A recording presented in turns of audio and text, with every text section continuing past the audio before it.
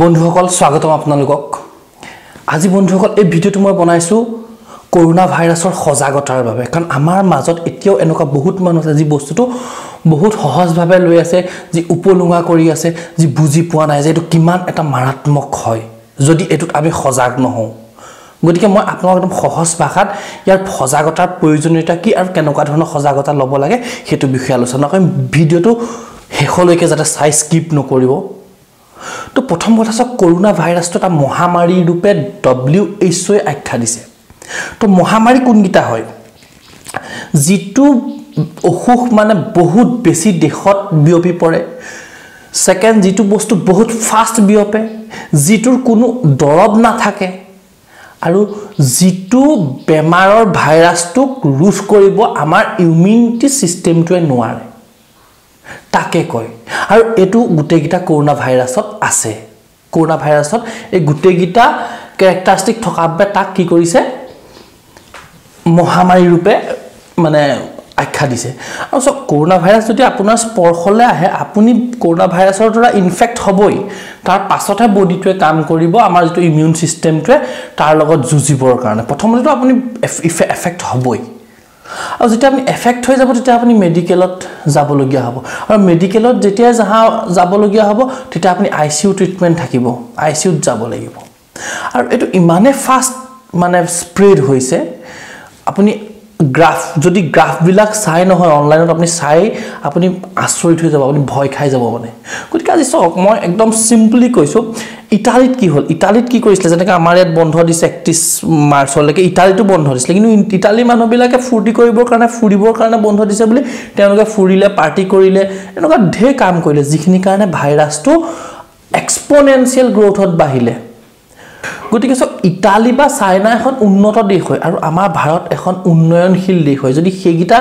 হেতু প্ৰবলেম আজি ইটালী বা চাইনাৰ নিচিনা প্ৰবলেম যদি আমাৰ ভাৰতত আহে তেতিয়া আমাৰ ভাৰতত কি অৱস্থা হ'ব ভাবি সকচোন কাৰণ যেতিয়া বেমাৰী বাঢ়ি যাব তেতিয়া কি হ'ব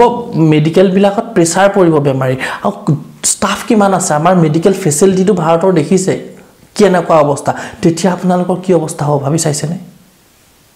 গতিকে আপোনালোকৰ সজাগতাটো বহুত ইম্পৰ্টেন্ট এই যেটো 15 দিন হয় সেই 15 দিনটোৱে হয়তো আমাৰ দেশখনক বচাব নহলে আমাৰ দেশখন ধ্বংস কৰি দিব আৰু সেই গুটে বস্তুটো আছে আমাৰ নিজৰ হাতত কোনো ইয়াত বহুত ৰাজনীতি কথা কৈছে আৰে यार অলপটো বুজিব কি ৰাজনীতি ইয়াত চৰকাৰে যি পদক্ষেপ লৈছে বহুত ভাল পদক্ষেপ লৈছে আৰু ইয়াত চৰকাৰে একো কৰিব নোৱাৰে যদি আমি সজাগ নহওঁ আমাৰ সজাগতাটো বহুত ইম্পৰ্টেন্ট গতিকে যিখিনি কাম কৰিবলৈ কৈছে হাত ধোৱা মানুহক 1 পৰা 2 মিটাৰ আঁতৰত থকা পাব্লিক ট্ৰান্সপৰ্টত নোযোৱা ভিৰ ভাড়াখাত নথকা সেইখিনি কৰাটো উচিত হয় মই আমাৰ গাঁৱত বাৰ্থডে পাতিছে আজি মই আচৰিত মানে কি কিয় বুজি নাপায় মানুহবিলাকে যদি কিবা কাৰণত এটা আমি ফেজ 2 আছো ফেজ 1 ফেজ 2 ফেজ 3 তিনটা ফেজ আছে ফেজ 1 হল বেলেগ জীবজন্তু বা বেলেগ বাহকৰ পৰা যেতিয়া মানুহৰ গালা হেটো ফেজ 1 যেটো আমাৰ ইন্ডিয়াত হোৱা নাই ডাইৰেক্ট ফেজ 2 স্টাৰ্ট হৈছে আৰু ফেজ 2 কি হল বেলেগ দেশৰ পৰা অহা কোনোবা মানুহৰ বা বেলেগ দেশলৈ যোৱা কোনোবা মানুহৰ পৰা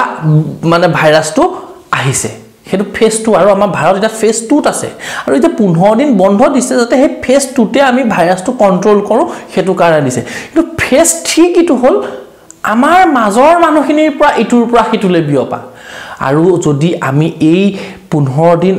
সাৱধানতা অৱলম্বন নকৰো আমি একদম অতি সাৱধানে নচল আমি ফেজ 3 গুছি যাম কাৰণ আমাৰ মথাৰিটো ভাগু হৈ আছে আমি ফেজ 2 এনেকে আছো কিবা কাৰণত বাইগল ফেজ 3 হৈ গল বন্ধুসকল নোৱাৰে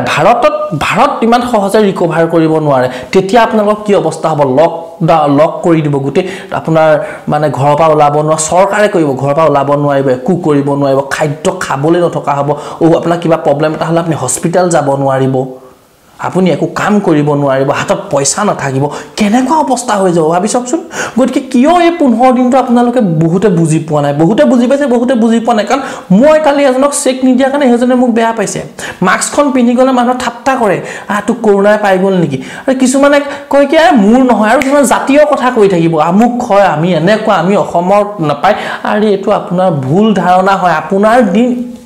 তেতিয়াৰ দিনৰ পাৰ্থক্য আছে ভাইৰাছ নতুন হয় ভাইৰাছটো এটো বেলেগ এটা ভাইৰাছ আপোনালোকৰ দিনত থকা ভাইৰাছ নহয় যিখিনি অলপ এজেড মানুহ আৰু যিখিনি নিজৰ জাতীয় কথা কিছুমান কৈ এইটো তুলুঙা মন্তব্য দি আছে আৰু মানে ফিসলাঙি কৰি আছে বি কেয়াৰফুল বুজি পকলক কাৰণ আপুনি বাছি থকাই দায়িত্ব নহয় আপুনি সজাগ হৈ আপুনি নিজক বচাব আপোনাৰ পৰিয়ালক বচাব আৰু আপুনি গোটেই দেশখনক বচাব আপোনাৰ কাৰণে দেশখন হয়তো প্ৰবলেমত পৰি যাব পাৰে আৰু আপোনাৰ কাৰণেও হয়তো দেশখন বাচিব পাৰে গতিকে আমি প্ৰতিজন মানুহৰ দায়িত্ব আছে বন্ধুসকল গতিকে প্লিজ মোৰ হাম্বল ৰিকুৱেষ্ট আপোনালোকে হে 15 দিন হে হে 15 দিন প্লিজ দেশখনৰ কাৰণে নিজৰ কাৰণে আপোনাৰ পৰিয়ালৰ কাৰণে অলপ প্লিজ অলপ সজাগ হওক যি কৈছে একদম আখৰে আখৰে পালন কৰক হেখত আপোনালোকক এটাই ৰিকুৱেষ্ট কৰো যাতে সৰকাৰীভাৱে গৃহবন্ধী দিয়াৰ আগতে আমি নিজে অলপ নিজৰ মানে প্ৰটেকচন কৰি আমি নিজে অলপ প্ৰয়োজন নহলে উলাই নগৈ আৰু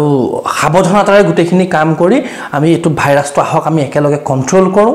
আৰু যাতে ইটালীৰ নিচিনা নহয় 4000 ৰ পৰা 25 দিনৰ ভিতৰত 27000 হৈ গৈছিল ইটালীত গতিকে এই অসাৱধানতাৰ বাবে গতিকে আমি এই 15 দিন সাৱধানে থাকো আৰু প্লিজ ভিডিওটো ইমানেই শেয়াৰ কৰক মানুহখিনি যাতে বুজি পায় আৰু আপুনিও ওচৰে পাজৰে যিমান মানুহক পায় এটলিষ্ট আপোনাৰ মুখখন খুলি অকমান বুজাব ধন্যবাদ